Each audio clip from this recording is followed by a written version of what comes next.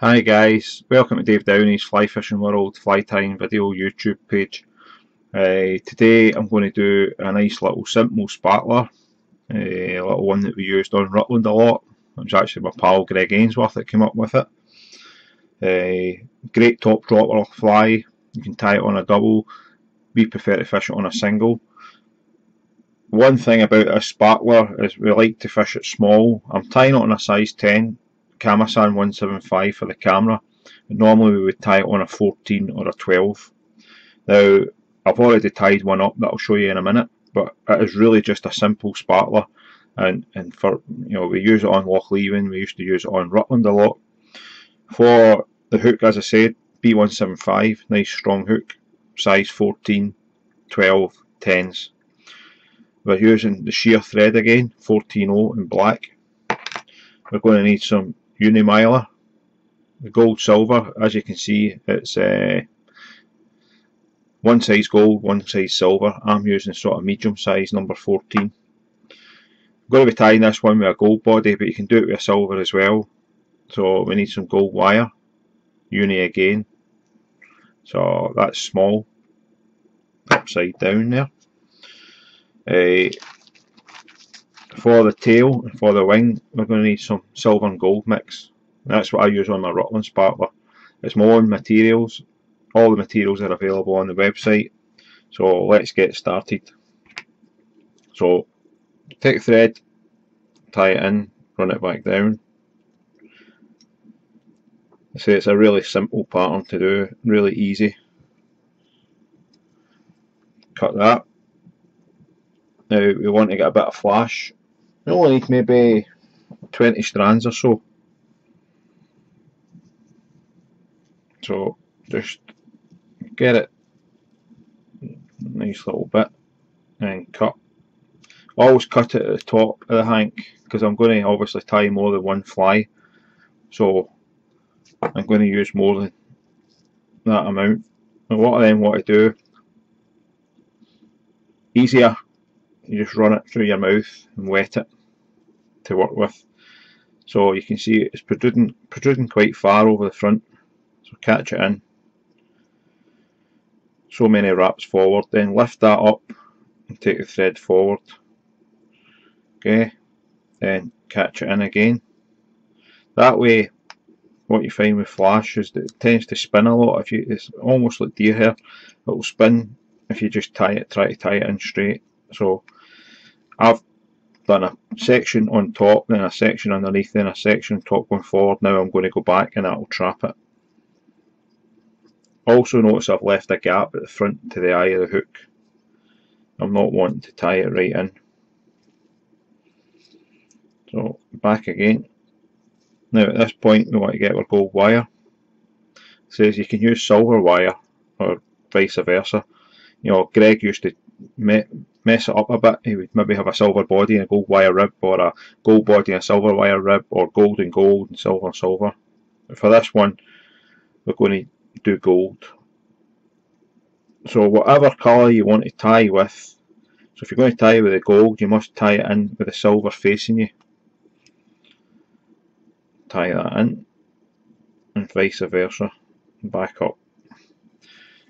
Now even though we're going to be securing it with wraps of wire, I still like to put a bit of varnish on the thread just to give it that extra grip. And I've still got this fly in my box that we tied 20 years ago, and they're still in one piece. So just take the mylar body up and just stop it. I've left a gap again, as you can see, just behind the tinsel. Tie it in and trim that off. And take the wire. I like to go away from me with the wire when I'm wrapping it.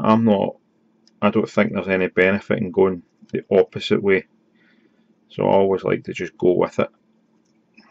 And I don't have any problems with my flies falling apart. Okay, tie that in. 2, 3, 4, and just give it a shake. It should break off. Okay. Now, next thing what we want to do, we want to get the thread in front of the flash that we've got for the wing, and then simply grab and then pull that forward, make a loop so you know what length you want the wing at, then catch that in and tie it in. Then we're just going to trim carefully that we don't cut the thread. I probably will. Trim that bit off.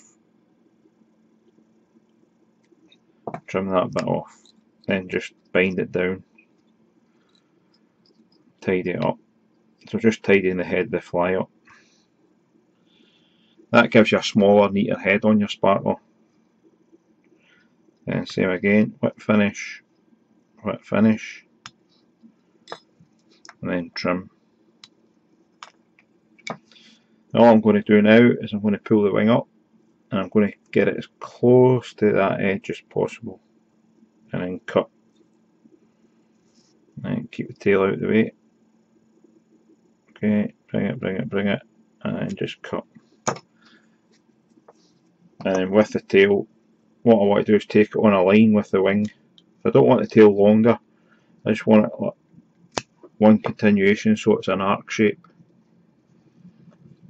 The bit of tinsel flash that's left, just wet it, put it to the side. That's your next fly. So you can see there that the wing's fan shaped, and when you pull that it will compress. When you let go, the wing will open up again. It's a fantastic fly, especially if you're wanting a really small sparkler, and sometimes the fish want those little pin fry. Just varnish the head.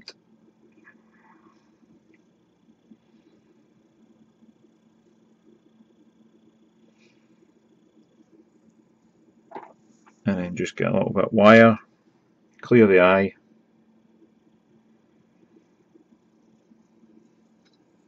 That's you.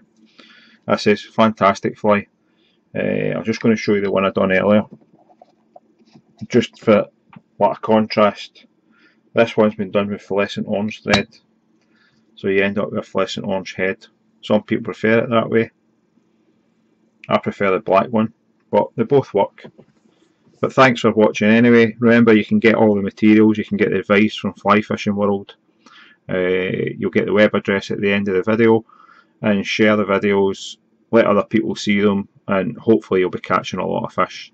Thanks for your time, thanks for watching, cheers.